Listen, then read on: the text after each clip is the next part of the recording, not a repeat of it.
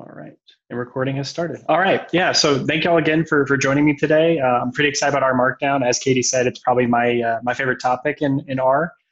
And today will be the magic of knitting, which is a play on words because R Markdown uses the knit R package to actually knit to or create other outputs from the single R Markdown document.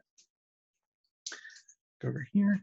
So today's agenda will be covering kind of the basics of R Markdown, just so you can see the difference between, say, an R script or writing in the console, different output formats, which there's a lot, but for today I'll be focusing on presentation. So Zeringen, which is actually what this presentation is written in, PowerPoint, and a couple other formats here.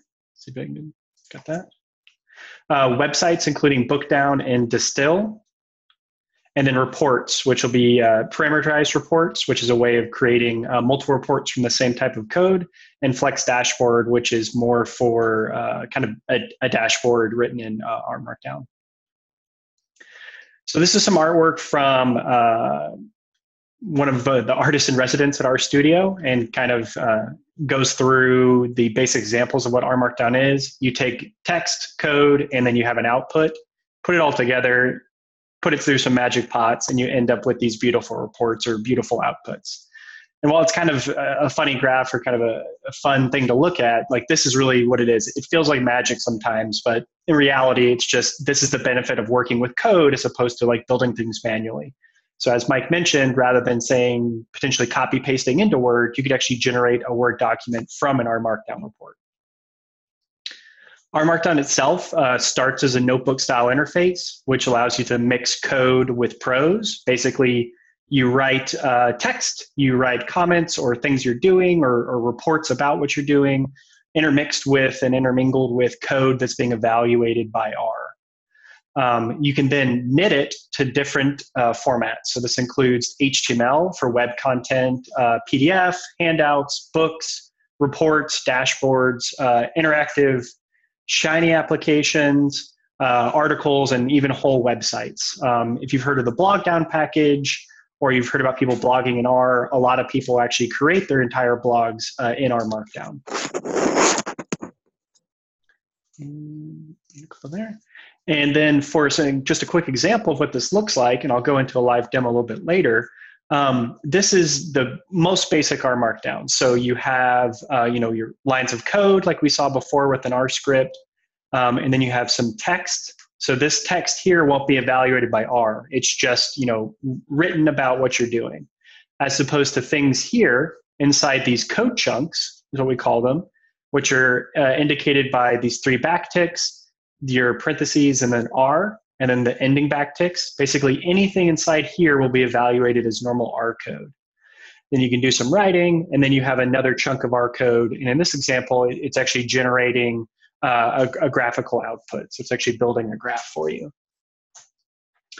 And the outputs themselves, you can have a basic HTML document. So this one is HTML, so you can open it in a web browser. It's kind of boring, but just kind of the idea that you wrote some text, you wrote a little bit of code, so summary of the cars data set, and you generated a plot, and then R took that and converted it into this web document without you having to write anything related to the web. Alternatively, you could always end up in a PDF, so maybe you're generating a report for distribution, or you want to share it amongst your team. You could also generate a Word doc or a PDF document. And I'll jump over to RStudio Cloud to give a quick live demo of what this different kind of frameworks look like. So before, we had primarily worked, or I'd shown examples from R scripts, which you can see this is indicated. Let me make this a little bit bigger. It's indicated by this .r format here. So this is all valid R code. I can write it. It will evaluate it here in the console at the bottom. So I've assigned the value 3.14 to X. I can then say X times 10, and it gives me 31.4. However, I've got some text here that we call uncommented, where if we put a pound sign in front of it, it will comment it. And the comment means that it won't be evaluated by R. So I can do it and nothing happens. It actually skips to the next line. It goes all the way down to here. However, If I don't have it uncommented like this, you can see it's throwing an error because R is trying to evaluate this and it can't. This means nothing to it because this is not a valid function. So if I actually called that, it will give me an error because this doesn't exist. So I would need to comment this out if I were going to write comments about what I was doing. I can go down further and call repeat. I want to repeat the Texas where I'm actually living right now 4 times. And we can see that it generates it 4 times. I can load a library, and the glue library basically pastes parts of text together where things inside these brackets will be evaluated. So if x is 3.14, I can say glue the value of pi is equal to x. If we call that out, it says the value of pi is now 3.14. And then I have a comment here, which is not evaluated because it has a pound sign in front of it. How many pies do I want? And I want x to be now x divided by 3.14 plus 6. And I'll glue another thing saying I want x number of pies. I want 7 pies. I like pi. But just kind of going through in like this kind of silly example that in R scripts, if you want to write anything that's not code, you have to comment it out, which leaves you with this kind of format like you see here. If we switch to an R Markdown document, which you can see is indicated here by .rmd, and at the top, it has this header that says output HTML document.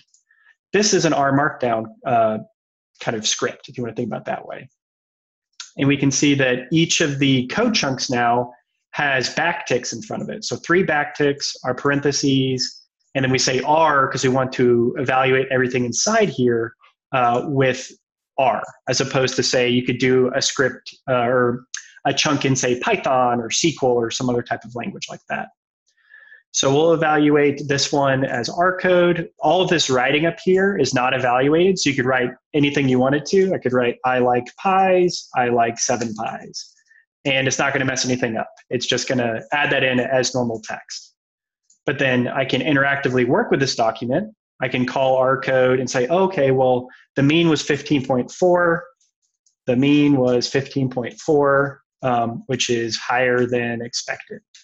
And now I have a comment about something I'm working on, as opposed to having to generate that kind of later on in a separate script or copy paste it. Like we're kind of working our way linearly through a document. You can also create plots. So just as you would expect, you call plot on a data set and it will generate a plot about that data set. But importantly, I've actually added some extra code here inside the parentheses saying echo equals false. So what this means is it tells R Markdown when I save this report and create the output, it won't reflect the code inside. As opposed to up here, it will actually report back saying I called this code. And because the output is output HTML document, if I click knit, which creates the output, it will say the code is here because there was nothing here telling it not to echo that code. As opposed to down here on my plot, there isn't any code shown because I said echo equals false. And you can see that was pretty quick in terms of I took just a bunch of text. I had some headers and some output, and now I have a nice report that I could share. And I could open this in a browser. I could email this to a colleague, and they could open it in their browser. The other kind of half, and kind of something I breezed over at the beginning, was R Markdown has these special headers, as opposed to, say, a basic R script up here has no header. So this R script tells it what's the title and what type of output we want. So I could also add in something like author equals to Thomas Mock, date equals today. So now when I knit it again, or kind of create the output, it adds that in at the top here. So it says author is Thomas Mock and the date is today. I could also put in like a numerical date. You can also change from an HTML document to, say, a PDF document. And I just change the output to PDF document. And if I knit this again, as a new output this time, because this is actually a PDF output now. So this is an actual PDF file as opposed to HTML content. And as Mike mentioned, you could also do, say, Word or other documents like that. Rather than clicking this button every time, if I wanted to, say, knit to a different type of output, I could knit to HTML, PDF, or Word specifically. And I could knit with parameters, which I'll be talking about a little bit later, but that allows you to knit the same report or kind of create the same output by varying some type of input. But the basic idea is write code, write text, change your header to change the output if you want to do it that way. So we'll jump back into this real quick. I have some resources here for the R Markdown guide, the R Markdown book, and the R Markdown cheat sheet. These are all free resources that you can use. They're all online. You can download the cheat sheet and print it out if you wanted to, but the other ones are better sorted to leave on the web. The next kind of output I'd like to talk about, now that we've covered a little bit of the basics of R Markdown, is presentations. So maybe you're generating a report for a colleague or a different stakeholder in your department. Maybe you want to knit to PowerPoint. So again, we can have the same title, but for the output this time in the YAML header, we'll put PowerPoint presentation as opposed to HTML document or PDF document. And this will just generate kind of a basic PowerPoint, but if you had, say, a reference document and you had some stylistic choice you had for your group, you could have it reference a PowerPoint file that you already had, so it'll add in the right colors, it'll write in the right type of like font style or however you want to do it. It can reference that to update the output. I have an example here from the R Markdown book, as well as an example from one of our other websites with specific code to generate kind of a more complex example, but I'll show you a simple one here today. So this quick example, the title is Habits by John Doe. The date will be way back in 2005, and the output will be a PowerPoint presentation. For PowerPoints, you have these different pound signs you're using, and then you have little dashes and some text. So each of these pound signs would indicate a header level. So one pound sign would indicate header 1, which means a large text, like something this size, as opposed to a header 2 would be slightly shrunk down, header 3 would be even smaller, header 4. Each time you add a pound sign there, it basically decreases the size of the text and separates them out like you'd expect. These dashes will then turn into bullet points.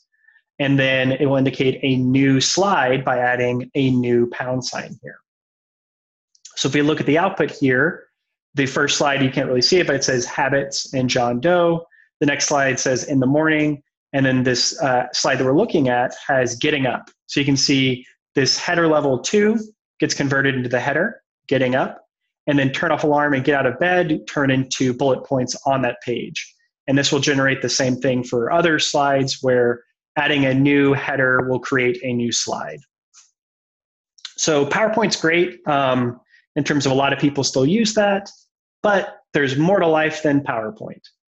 In fact, what I'm giving today is actually a presentation, and this presentation was written in R code through an R Markdown document. So both this slide deck and last week's slide deck, or last month's slide deck, were written purely in R Markdown.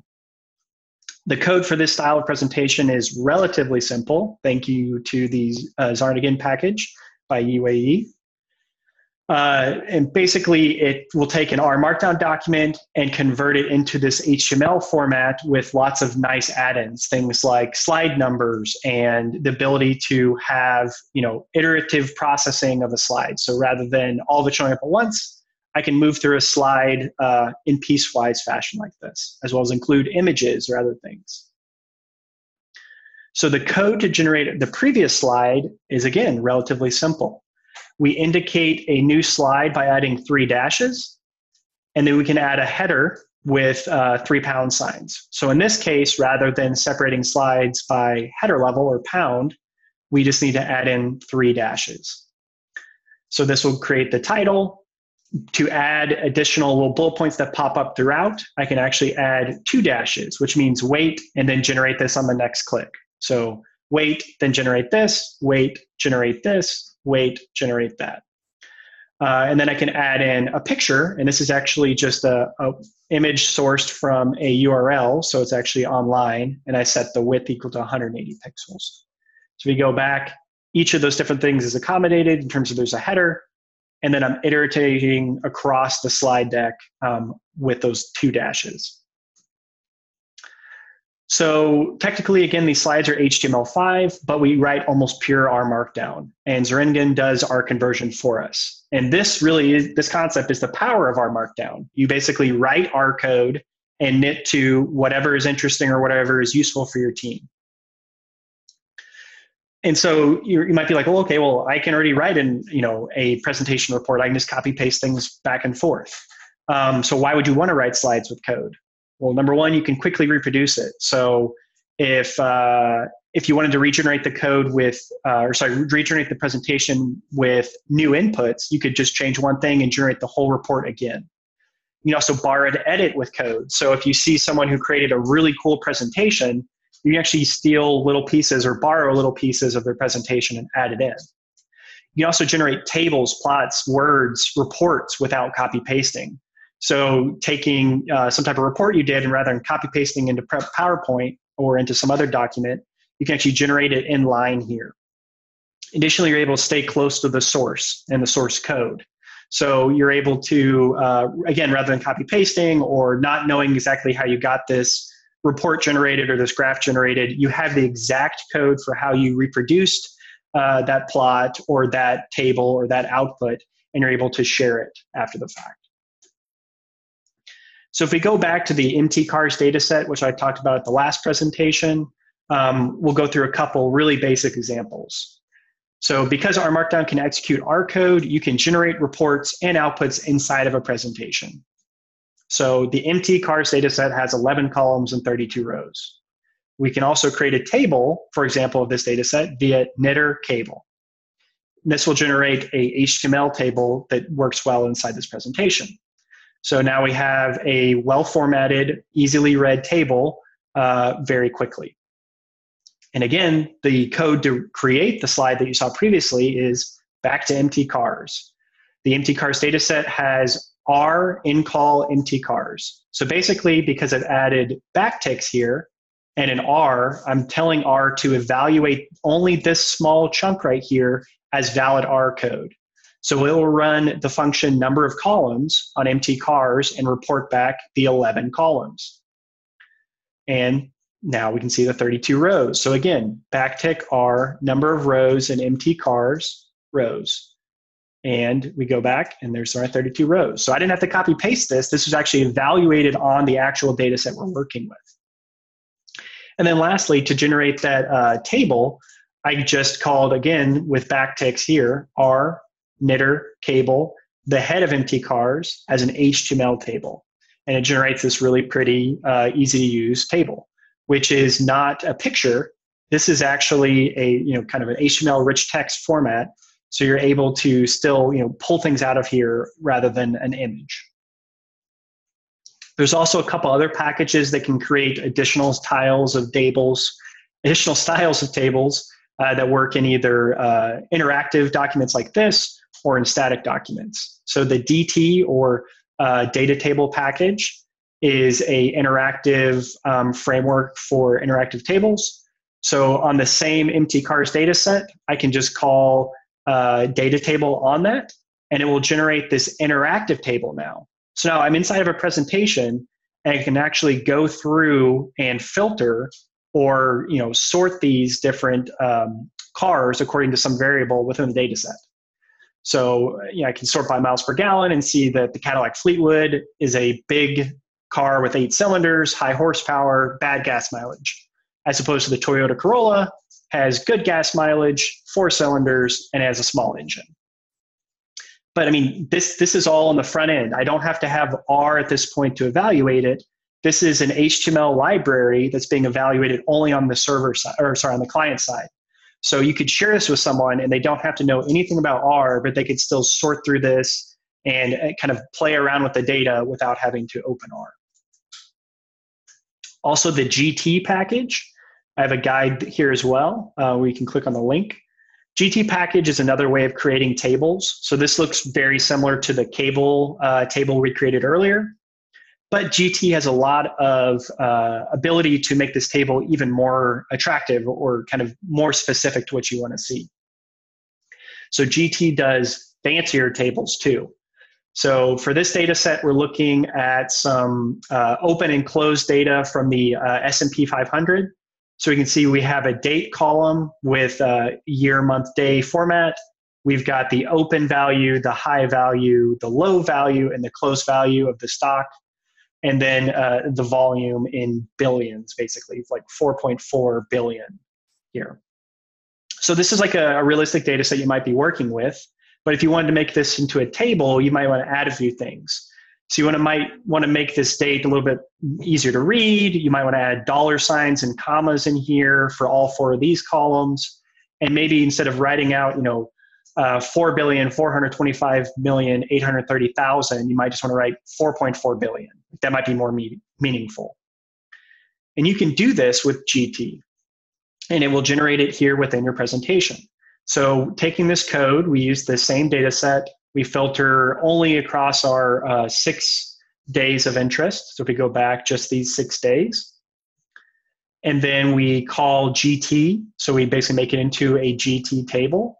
We can say, okay, we want the tab header, or the table header, title to be S&P 500 from start date to end date. And then we can also format the date columns, which are the variables of date, to be date style, format currency columns to be dollars, US dollars, and format the last number, which was the 4.4 billion, to be suffixed. So rather than writing out the whole thing, it would do 4.4b. And it generates this table. So our input table is still nicely formatted for analysis, but now our output table is nicely formatted for viewing. So you could share this with a colleague. It's reproducible, and you don't have to create a whole new data set. You're just manipulating and changing the data set when it's evaluated. So if we go all the way back, it's still this data set inside R, but this is the output you're getting. And this can become even more powerful if I have like an example report here. So now I'm doing a simple report on fuel for the MT cars data set. So I'm still within my presentation. The fuel report, we're saying fuel efficiency is declining with increased displacement. Basically, as the engine size gets larger, the fuel efficiency decreases. The larger engine displacement accounts for 72% of the decline in fuel efficiency. And we have a DT or data table table here, which means I can interact with it and flip through all the different entries. And I can sort by displacement, seeing that, yes, displacement small equals high fuel efficiency. If displacement is larger, the fuel efficiency declines. And then I also have a graph here. So graph of displacement versus miles per gallon, and has an R squared of 0.72 for a linear model. So again, this is a pretty simple example. It looks okay. I mean, it could be better, more information maybe. But the big thing here is that this was all evaluated with real R code. So I have the exact R code I used to generate that plot. And if I wanted to change something, I could change it at the R code level.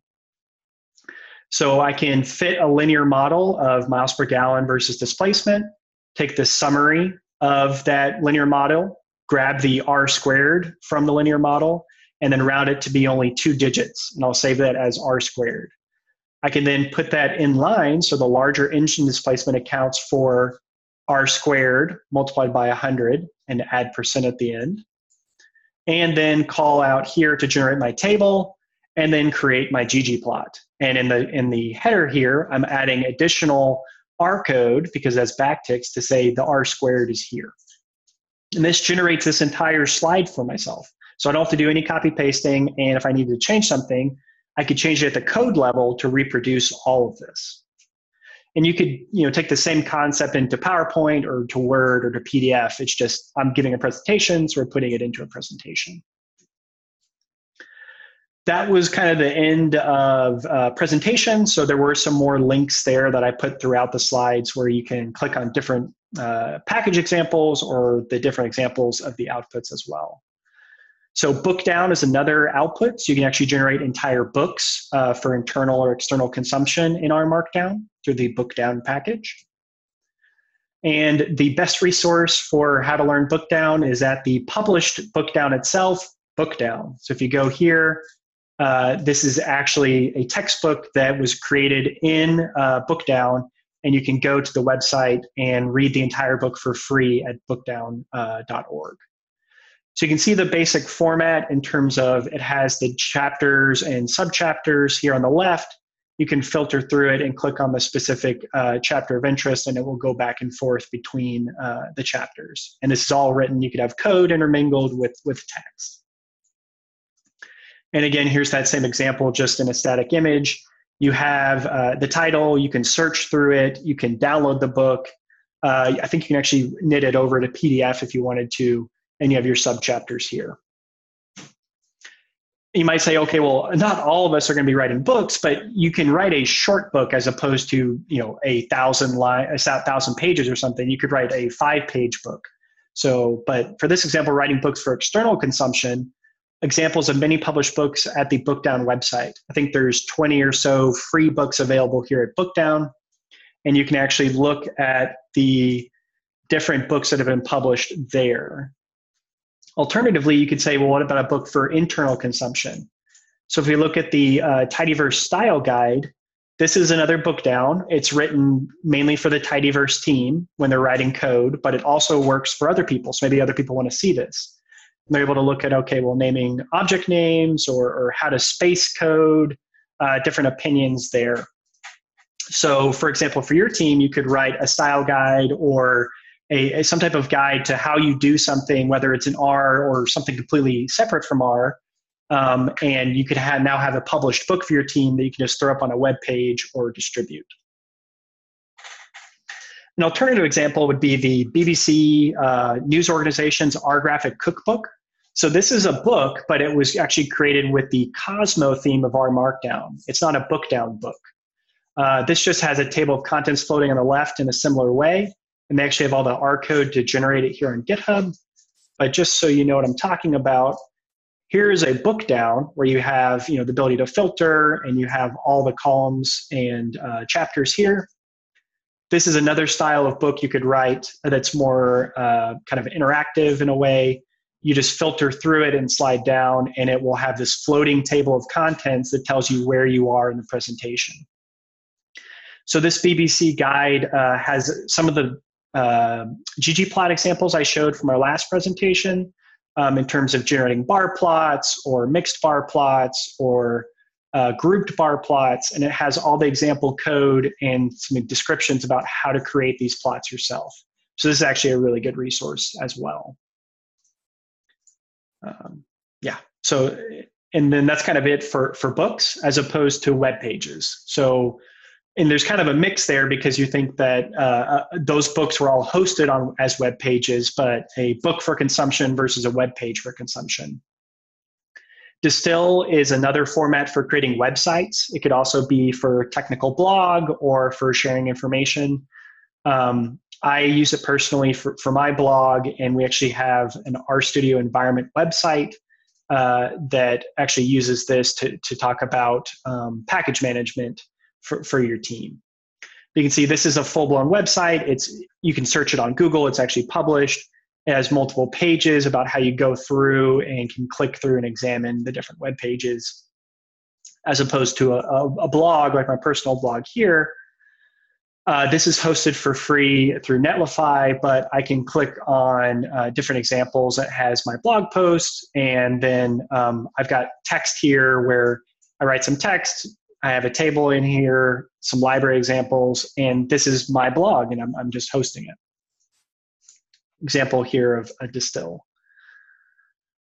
And we'll stop real quick there for a second. So we've generated some inline reports for a presentation. We've generated web pages. We've generated maybe some books, whether they were for internal, external consumption.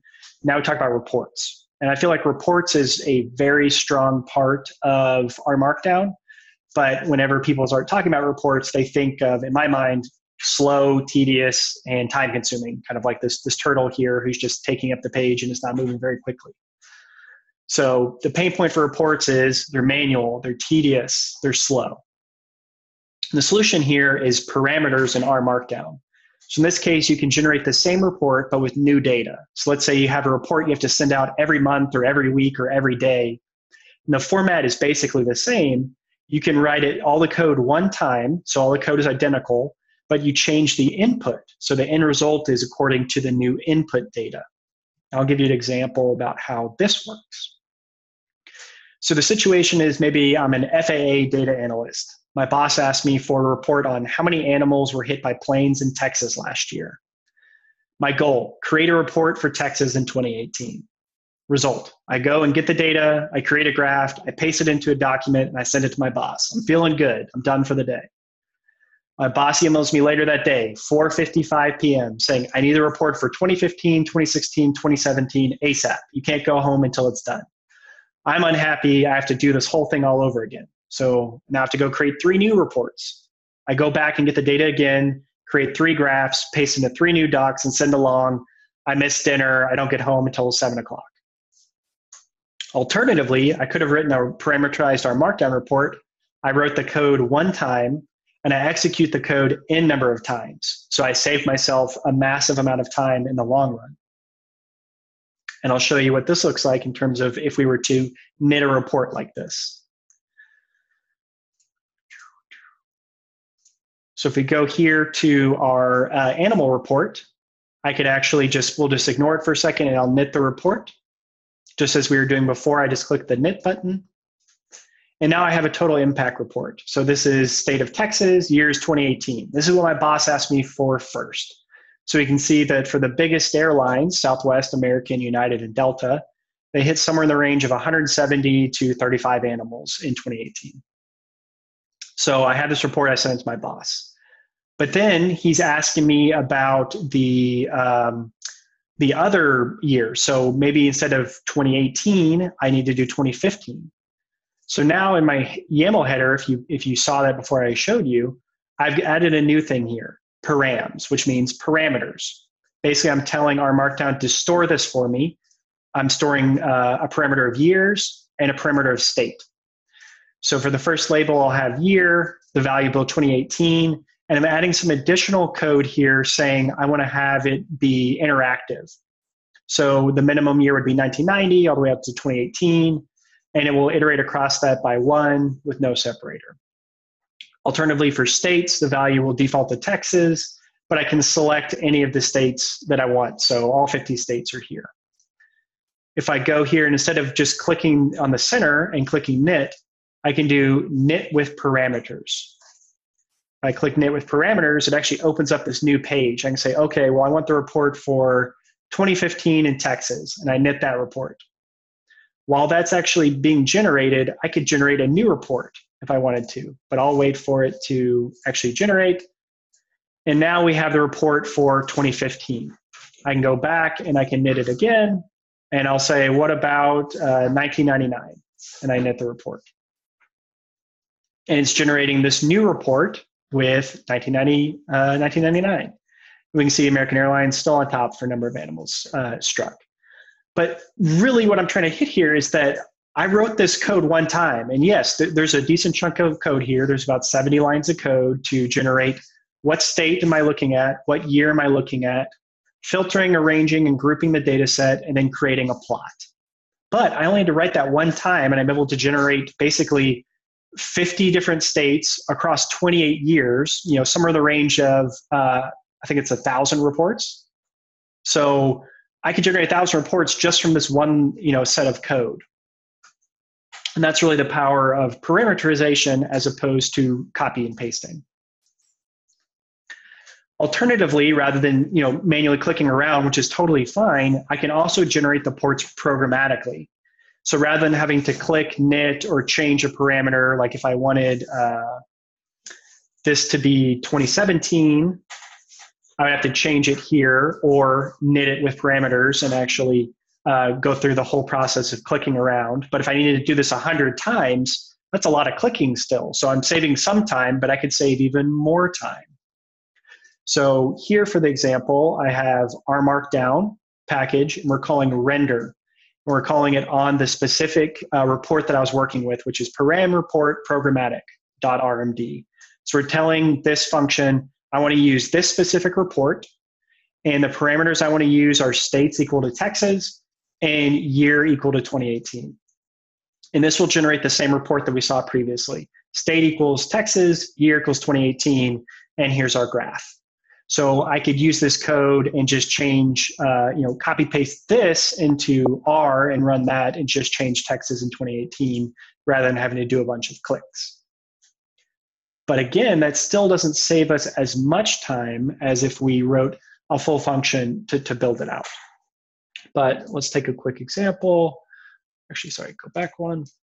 So just to prove that this does work, we'll take that code, put it into R, and call that code, and we can see that it generates the report. And the report will be here. It generated a new one, param report programmatic, and we can view it in the web browser. And there's our Texas 2018. Let's delete that report. Cool. Go back. So let's say that we had a bunch of different reports we wanted to generate. To make this process easier down the road, I'm going to write my own custom function, which says, I want to render a report. This is the report I want to start with. So render this report. The parameters are still going to be a list of states equal to states, years equal to years. But I want to customize the output file. And I'm using the glue function again, which will paste in states and years here because they have parentheses on the exterior. And this allows me to generate a report where every report is not named the same. It'll basically say Texas 2018 or 2015 here. So if I call my function render impact report, states equal to Texas, render, and years equal to 2015, it will output that with 2015 in Texas as the name here. And just as a quick example of what that looks like, we need to tell the render function which file to use. So parameter report programmatic RMD, as we see here. What parameters via params. So params equals to a list of states equal to states, years equal to years. And our output file, which we're using glue function to generate meaningful file names. And again, glue pastes in variables that are surrounded by parentheses. So if we took states equal to Texas and years equal to 2018 and said we want to glue this together, it will add in Texas here and 2018 here because they're surrounded in our parentheses brackets. And this is the output. We can see it says animal impact Texas dash 2018, which is what we would expect from the function above. So that's great. I mean, we have this custom function, but that still doesn't solve the problem of having to generate many reports. So if we combine our reporting function with per, then we can generate these reports programmatically and in bulk. So let's just say we have a new glue function. This glue function says, take states and years and output the state is state and the year is years. So if we say output state year equal to Texas in 2019, the state is Texas and year is 2019. Okay, so that probably makes sense at this point in terms of that's what we're just pasting in here. But what if we want to do this in number of times? So we want to do this across multiple states and multiple years. So for states, we'll do repeat Texas 3 times, and years will be 2016 to 2018. So 2016, 2017, 2018. And this Texas will be repeated 3 times. I can use the per pmap function where my inputs now are states and years. And I'm basically saying .l, which is all my inputs, is a list of state and years. And the function I'm calling is .f equal to output state year. So our function is output state year like we were calling before. It will iterate across each of these combinations. So Texas 2016, Texas 2017, Texas 2018, and generate the output, which is exactly what we get. State is Texas, year is 2016. State is Texas, year is 2017, Texas 2018. So this is a basic example, and we're going to build upon this for the multiple report function we had from before. So back to our custom render function. We're going to render an impact report, which takes this specific R Markdown document with these parameters, states and years, and we want the output file to be a meaningful report name that has states and years in the title. We're going to iterate across each combination of state and year, and each combo will generate a report with a custom file name based on the input because we have this output name here. And this process scales from one report to hundreds of reports. So I could still use this function for one-off reports, or if someone said, I need all the reports for all 50 states across the past 28 years, I can generate that report while I go to lunch, and it will go across and do all 1,000 combinations. So if we're building out these mini reports, we need to specify what states and what years of interest. And this could scale to whatever kind of parameters you want, but I'm using the same report. So again, repeat Texas equal to 4, and we're going to use 2015, 2016, 2017, and 2018. So states equals to 4 times Texas, years equals 2015 to 2018. And then we'll apply the function to each element of the vector. So we can use per to apply the function across the years. So it'll say Texas 2015 for report 1, Texas 2016, Texas 2017, Texas 2018, because we're passing states and years as our input variables. And our output function is the render impact report. So we'll go move over to the live demo of that so you can actually believe me, because that's a lot of me talking. So let's just say we want to render a report. So if we go into an R Markdown document, I have a live demo one here. The goal of this report function is to make generating the reports as easy as pie, and I like pie. This function creates a report with a nice name, and we need to make sure to put it inside of a code chunk. So here's our render impact report. The same thing we've been working with. It's got the R Markdown we're putting in and the parameters of states and years. And our output file, which is animal impact input state dash input year, and then HTML is the output. We go back to Glue, and we can load that library. We can assign Texas in 2018 as their values for the respective variables. So state equals Texas, years equals 2018. And I can call glue on that, and we can see it generates the report, animal impact Texas 2018, because these are surrounded in parentheses. Now, if we go into per, when we do assignment, we want to create more than one value per variable. So rather than saying 1 Texas, we want 3 times Texas. And for years, we want 2016 through 2018. So we'll assign those. They've been updated here, so you can see states equal to Texas 3, and years are 2016 to 2018. And we can call our per map function, which is pmap, which basically iterates across all of our variables and has one output function. And I didn't save that. I didn't call this function up here. So if we call our variable, so glue is state, Texas in 2019, the state is Texas, and year is 2019. So we'll reload those. So Texas is 3, 2016 to 2018. And now when we call this function, it outputs the state is Texas in years 2016, Texas 2017, Texas 2018. Now, if we apply this to our report function, you can see over here, I don't have any reports out generated. We'll actually have one, the basic RMD output, but we can see that's not what we're looking for. That's the old report. So I need to generate all of my reports fresh. So I'll assign this 4 times. So Texas is 4 now, 1, 2, 3, 4 Texases, and years is 2015 to 2018. I can generate the reports here by calling pmap again. So the same idea, states and years is our input, and we want the render impact report as our function to call. And I didn't save my render impact report. So we will go back here. And now, thank goodness, I have copy pasting available for this one example. So I never saved my function. So the function had to be saved in here. So if I create my render impact report and I call it, it will now start processing. So it's going 20 to 100%, 20 to 100%. It's basically going through each iteration of the combinations. If we go down here, we now have reports from 2015, 2016, 2017, and 2018. And just so that we believe that they're actual reports, this is 2015. Let's try 2017. And this is 2017. So it created the reports as we would expect it. It just iterated across Texas and the years and created all those reports from scratch.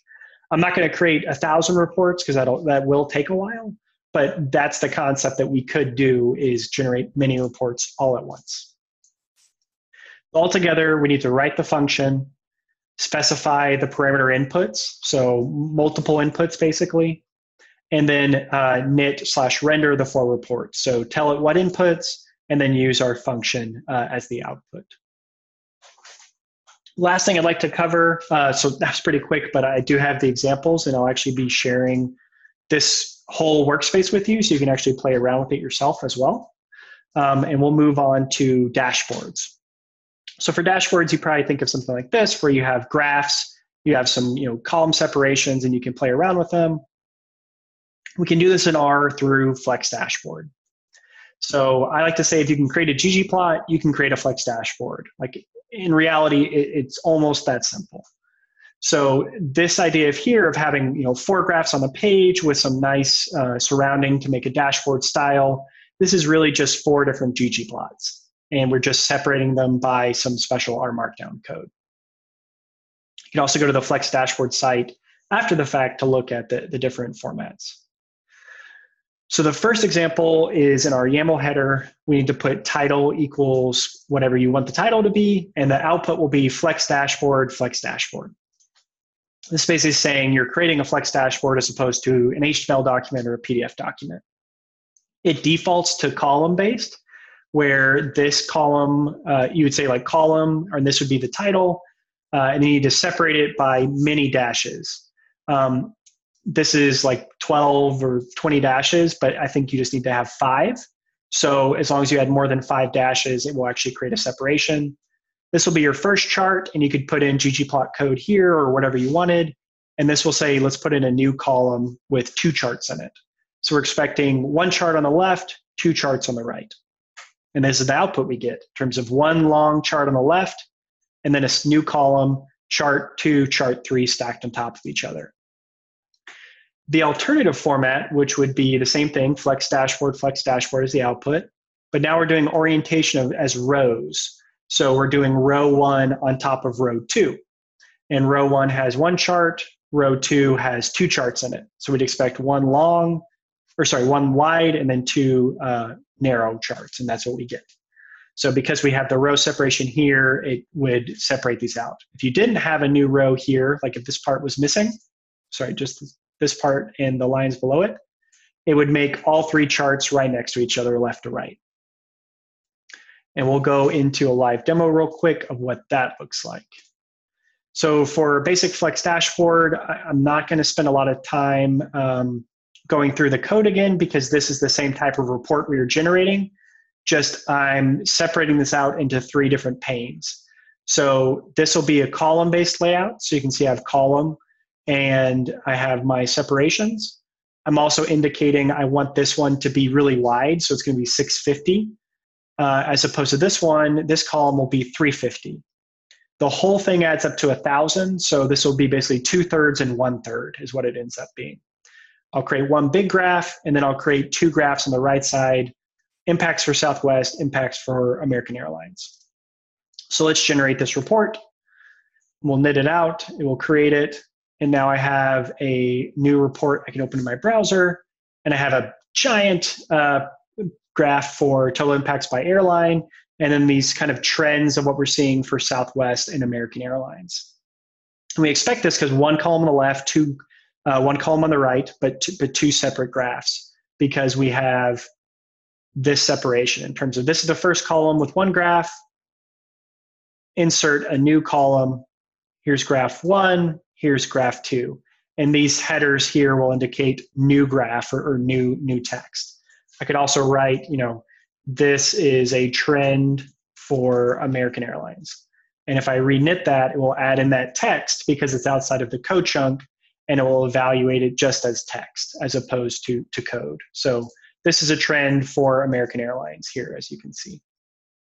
And again, this is a web-based format, so you could email it back and forth or share it, and you could open it in a browser and they could look at it. It also, interestingly, it will resize itself because it's written in HTML according to how big they make it. So it actually scales around as you change the size. So it also scaled to mobile. All right. We'll go back. And really, that's kind of the end of the presentation. We're close to time. I actually got it 10 minutes this time as opposed to 5 minutes as last time. These are all the resources for the different things we created today. R Markdown, parameterization, Zeringen, PowerPoint presentations, Flex dashboards, books, web pages, and HTML documents, as well as the entire R Markdown book, which was written in Bookdown. And this is basically every example of R Markdown you can think of. It's thousands of pages. It's an amazing resource. And then the other thing I'm sharing with your team is this RStudio Cloud link. So if you actually click on this, it will take you to this entire report and all the slides I built for you.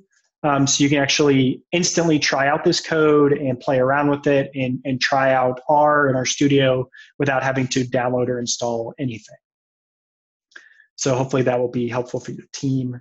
And that's the end of the presentation for today. So I'll unmute again and appreciate